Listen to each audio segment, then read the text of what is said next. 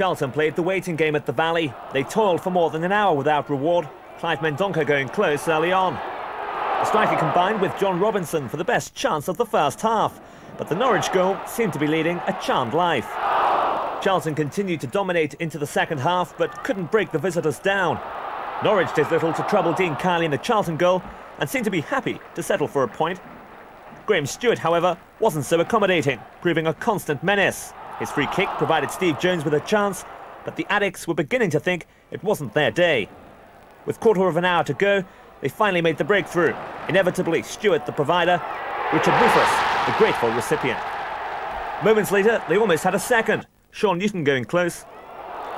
Skipper Mark Kinsella tried his luck as the Addicts sensed victory. Chris Powell came to the rescue when Ewan Roberts broke clear with seconds remaining.